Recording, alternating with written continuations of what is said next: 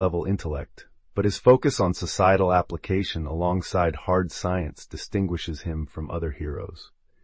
The character is a futurist, and he works to identify solutions for problems that have yet to emerge. This preemptive problem-solving was a driving force in his organization of the Avengers, and later in his support for the Superhero Registration Act during the Civil War event.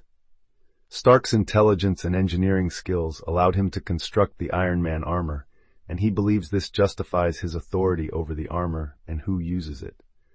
While Iron Man sometimes develops equipment for other superheroes, he is selective about who can use the armor, trusting only a few close allies.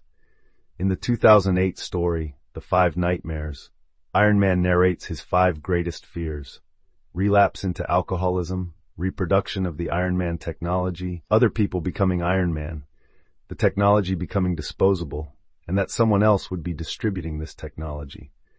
Besides the danger such scenarios pose, they all represent fear of losing power over himself or his technology.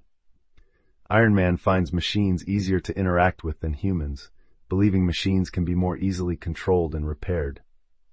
This leads him to engage in self-destructive behavior, giving his relationships as Tony Stark lower priority and failing to be accountable for his creations as Iron Man. His isolation comes to him from 2 directions, with both his celebrity status and his role as Iron Man making personal relationships difficult. Through both poor decisions and bad luck, he is unable to maintain romantic relationships, despite his wealth and talents.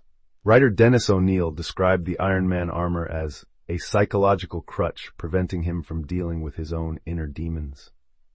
He identifies with the Iron Man armor as an extension of himself, believing the image it presents is his own image, and he considers himself responsible anytime someone uses the technology.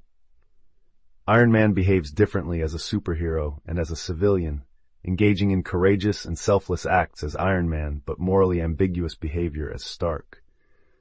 The character represents a traditional understanding of American masculinity as a businessman and a playboy, particularly as it was seen in the Cold War.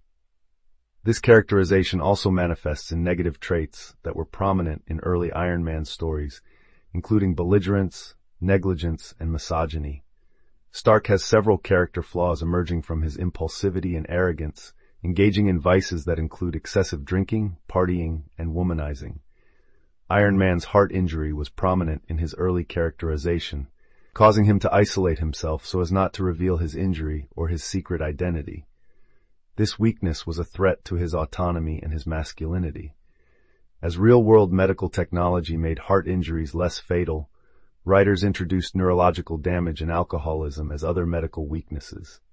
Despite this, Iron Man considers himself lucky and believes he lives a good life, attributing this to his money, friendships, engineering skills, and recovering health. Iron Man's belief in progress sometimes manifests as opposition to the press and politicians, whose attempts to keep him accountable hamper his efforts as a superhero. He is conflicted between his support for the rule of law and his moral beliefs in doing what he feels must be done for the greater good.